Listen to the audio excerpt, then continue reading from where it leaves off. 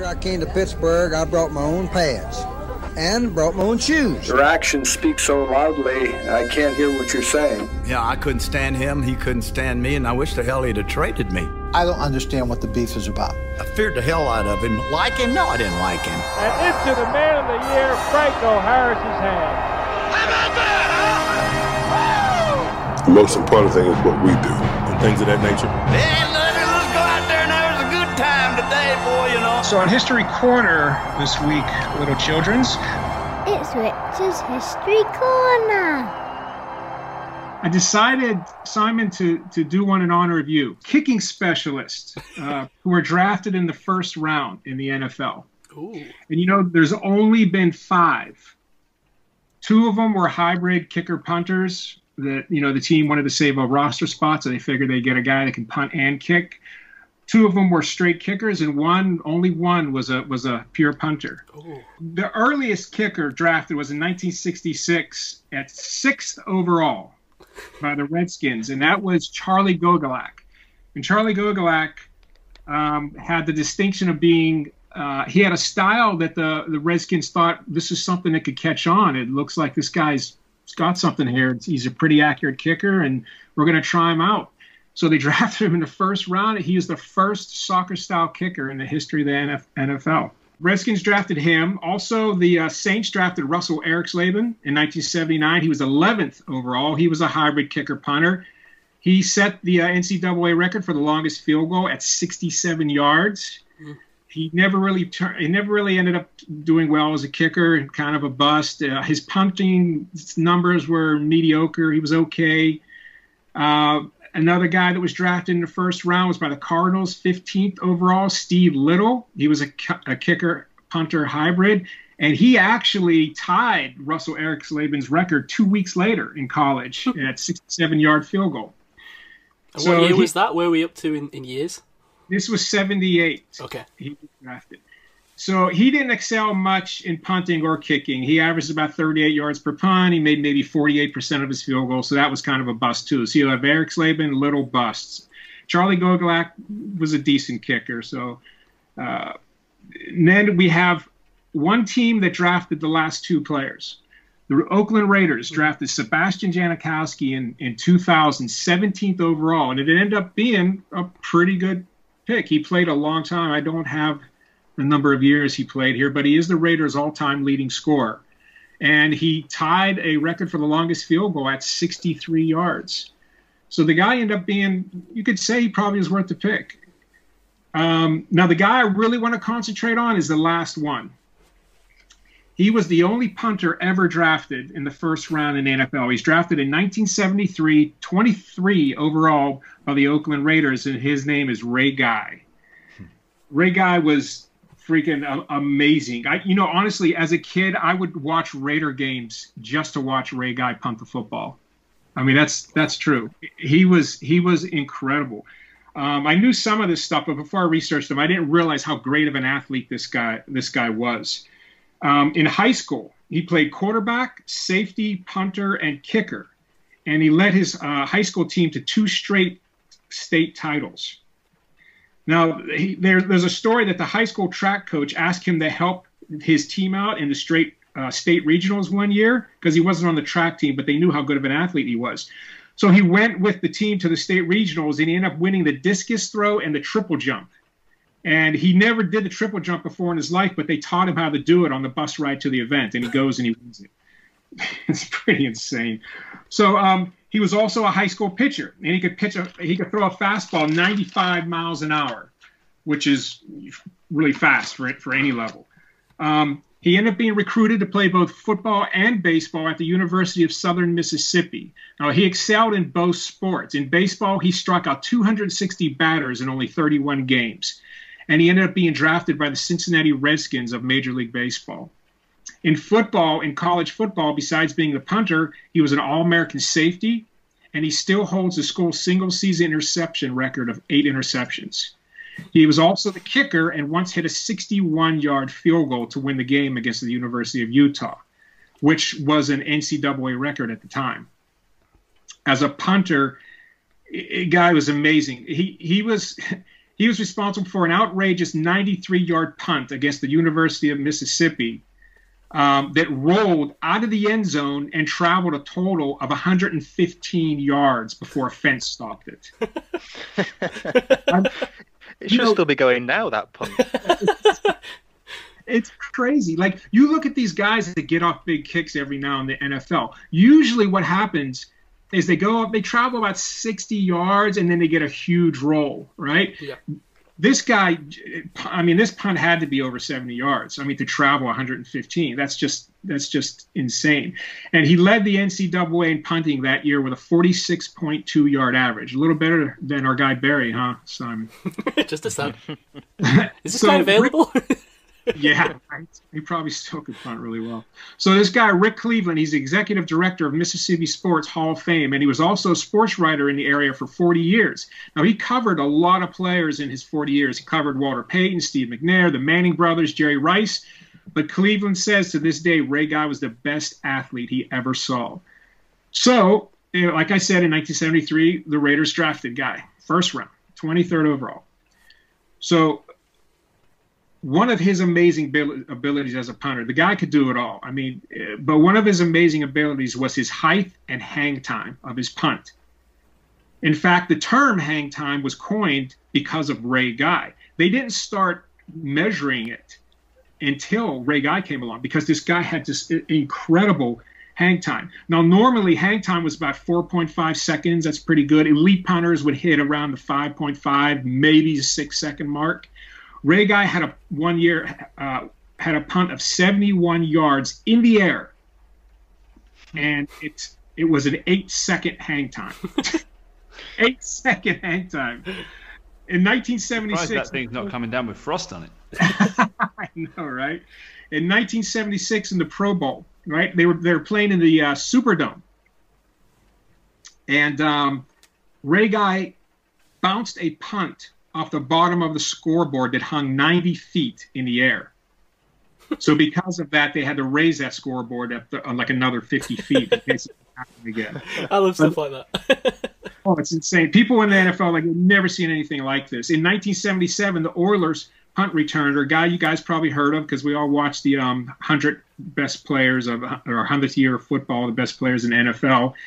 And Hall of Famer Billy White Shoes Johnson accused the Raiders of putting helium in the football.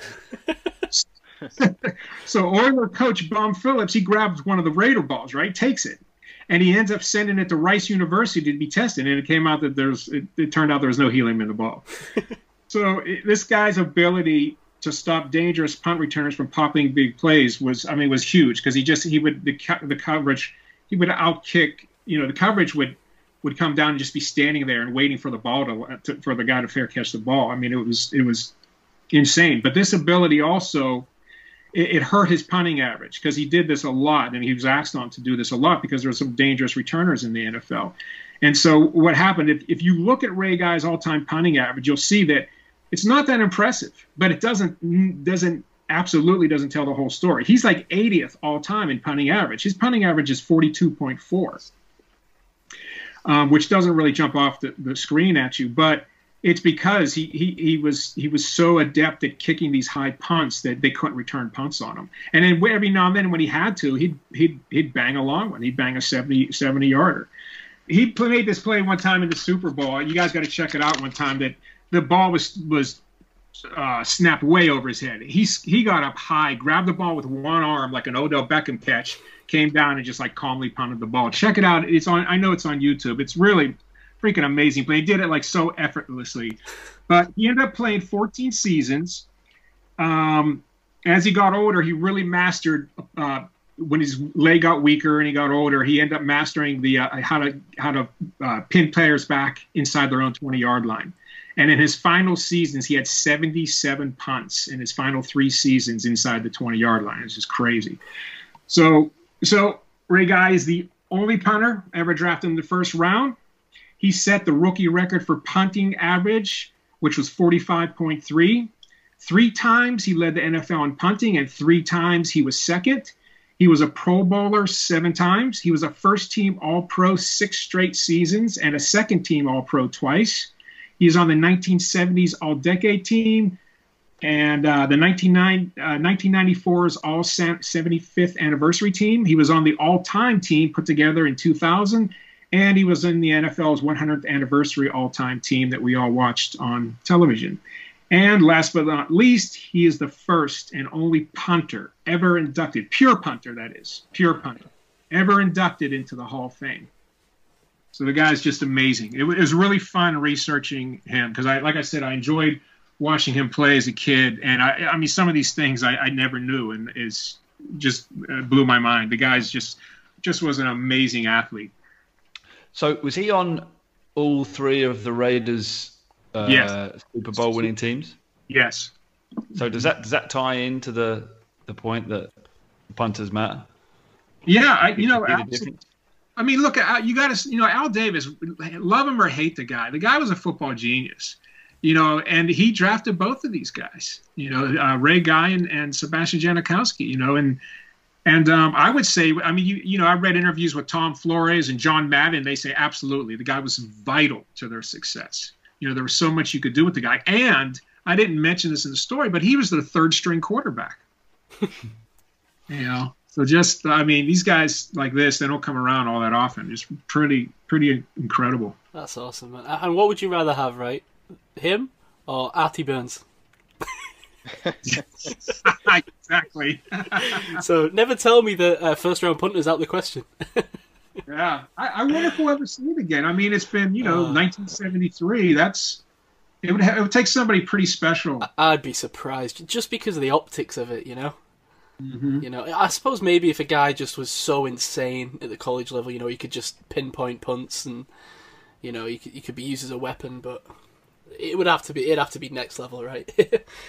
So that's awesome. The history of drafted kickers recently has not been great, has it? Yeah, well, that's the other thing. Yeah, I think it's difficult with kickers, right? They never seem to translate exactly how you expect them to, do they? But... Well, what killed these guys that I mentioned earlier in this Little and Eriksleben, that really killed them because they had those long 67-yard field goals in college, both of them. What killed them is in 1989, up to 1989, you could kick in college. All your field goals and extra points were kicked off a 2-inch kicking tee. Right? It was like a flat block. It wasn't the kicking tee that you set the ball in and it stands up on its own. It's not that kind. It's just like a flat block 2 inches above the ground, and the holder would grab the snap and set the ball on that block. So that gives you extra. I mean, it made a big difference. And when these guys got to the pros, it really screwed them up kicking off the ground. And that's why a lot of these guys that were great kickers in college, they came to the pros and they had some serious problems. But in 1989, they got rid of that tee because they wanted these guys to be more prepared for the pros, and they wanted to be closer to the pro game. So they got rid of it, the kicking tee in 89. When did they get rid of the special kicking boot that had that wedge in the end of it? The guys that kick straight on, they weren't like soccer style kickers. They just kicked straight on, and they had a special boot. They had a shoe. that wasn't really. I don't know how special it was as far as the material that was inside the shoe, but it was a flat-toed football shoe. So you know how shoes are rounded at the toe. These were flat, and they were built just for kickers. And I remember my kicker on our high school team used one, and sometimes they would tie a shoelace around the cleats on the bottom and then tie the other end around the calf, and they would raise that toe up even a little more.